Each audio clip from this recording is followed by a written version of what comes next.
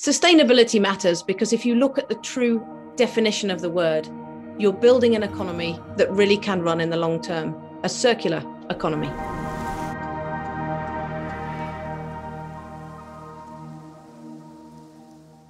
Ellen, thank you so much for being here with us today. Just tell us, what is the circular economy?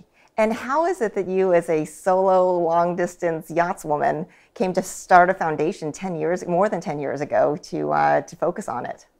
My previous life was solo non-stop racing around the world, which was quite extreme. And to do that, you prepare for a journey. You put everything on the boat that you'll need for 3 months and you set off. And the moment that crystallized the transition from sailing to the circular economy was understanding that resources were finite. On that boat, what you have is all you have. There's nowhere to buy food or fuel. You really do understand what finite means.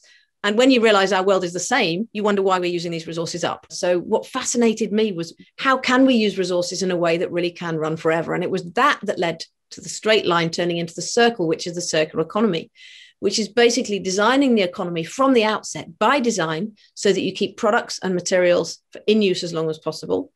You design out waste and pollution entirely, and you regenerate natural systems.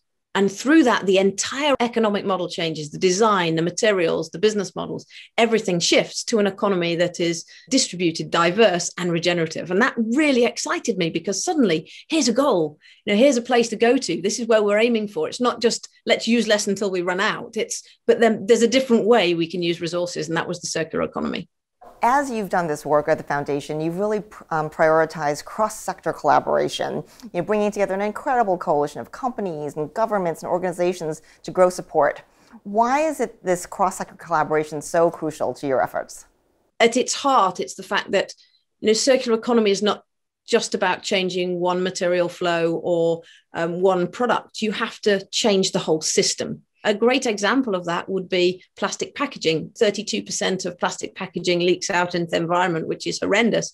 And we know now only 2% of plastic packaging globally is actually recycled into a plastic of the same quality. It has to be true systemic change to design plastic in a different way, to have a common goal. And that involves companies, it involves the consumer, it involves the policymakers, it involves the financing of the plastic packaging industry to work towards a common goal that shifts the system.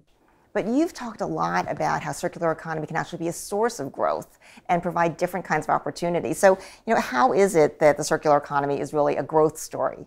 It is good for business, it is good for the economy, and it does decouple economic resource constraints, because unless there's an economic driver, it isn't going to happen. Some things will, but not that whole system change that has to be unlocked. Who would you say has been the most important in some of that change? Policy leaders, or individual consumers or companies? The circular economy is very much industry-led. And so when you look at circularity and you look at the resilience that can bring, actually there is a win there for business. If they become more circular, they're more resilient. They can cycle those materials. They can provide better products. They can provide better service because it becomes a service. Give us a couple examples of the innovations that you're most excited about, because you're seeing so many of these new companies and new innovations. Innovation sits in so many different spaces with the circular economy. So it could be an innovative business model that enables, customers to have clothes on a model whereby you get new clothes every month and the old ones go back and they fit within a system. There are others that have designed new materials that water can be distributed in, innovating for different packaging, making it 100% recyclable or making it something that's 100% compostable and can fit within that system. So effectively, it's a biological nutrient. What are the main obstacles to getting those incredible ideas actually into production, into the mainstream?